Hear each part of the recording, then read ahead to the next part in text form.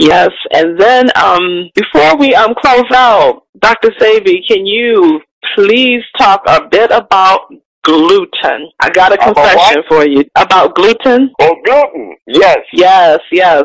Gluten. I remember when I was a Seventh-day Adventist. And the Seventh-day Adventist specializes in gluten. And gluten, again, is starch.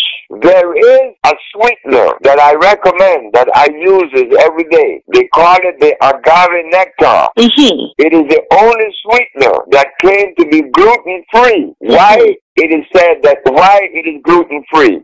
Why it make that specific statement? Because all others have gluten in it. And what is gluten? Gluten is starch.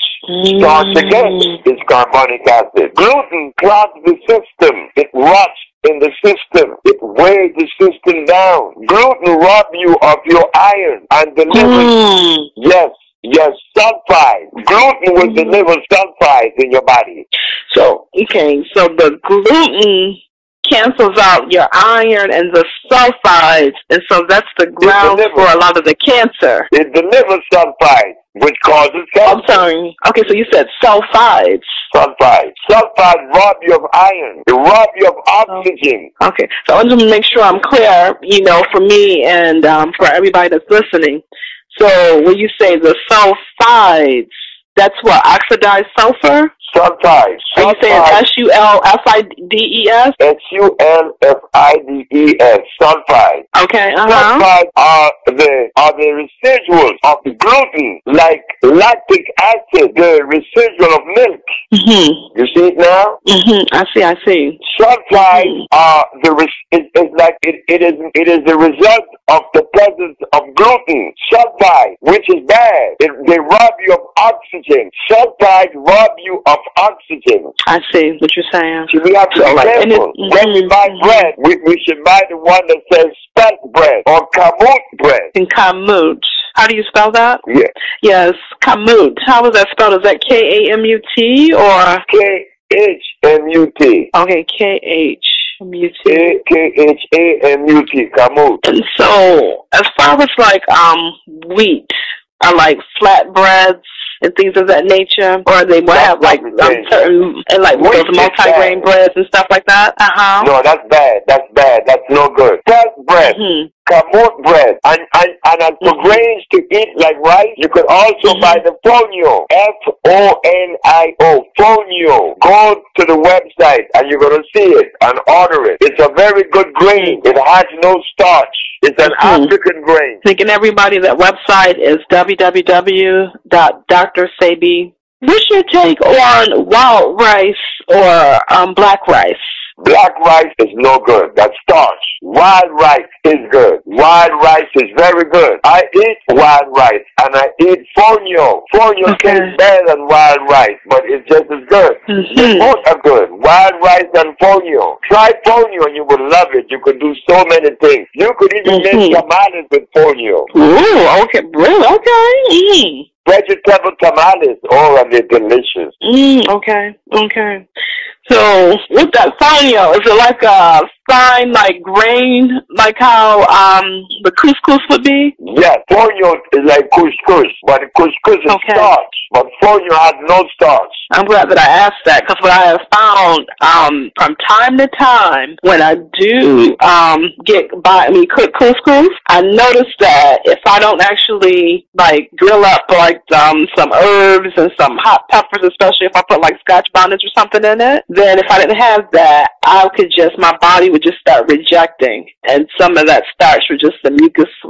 I guess I was just saying, this is the starch that's coming up. And what that made me think about was that with babies, you know how they always say that you got to birth the baby after they eat, or they say the baby is constantly like spitting up the food, and it has been passed in our society for us to just accept that that's something that babies just do.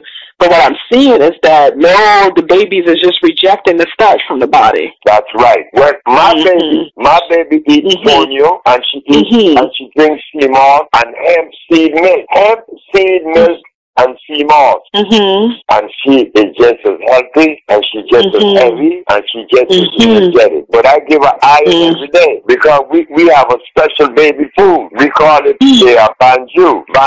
Banju makes any baby fly and strengthen the immune system. All these things we have to bring to the public to ward off disease and prevent us from spending so much money trying to get healthy, and our babies too.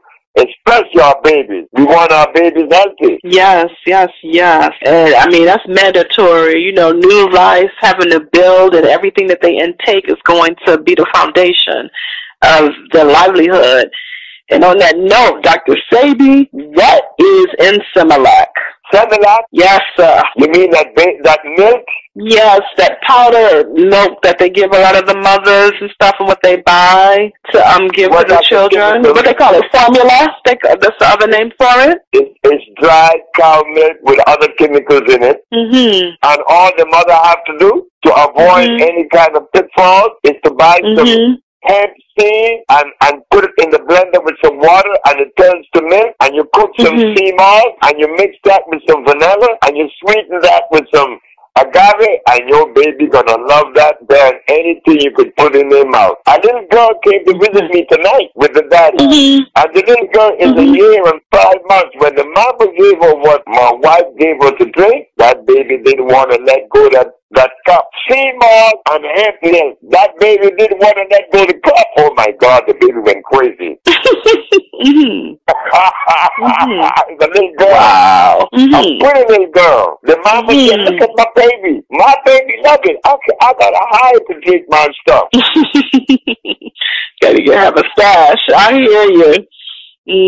But wow. So Dr. Sebi, I mean, we just bought some land from Lisa Lopez to build a children village that we could begin to treat sick children in a beautiful environment.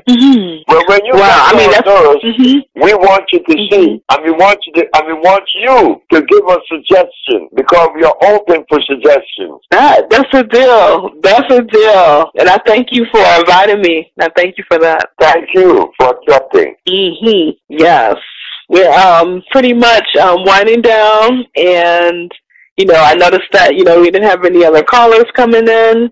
So, but Dr. Sebi, was there anything else that you wanted to share with the people before we close out? Well, I always think of this when I'm asked this question.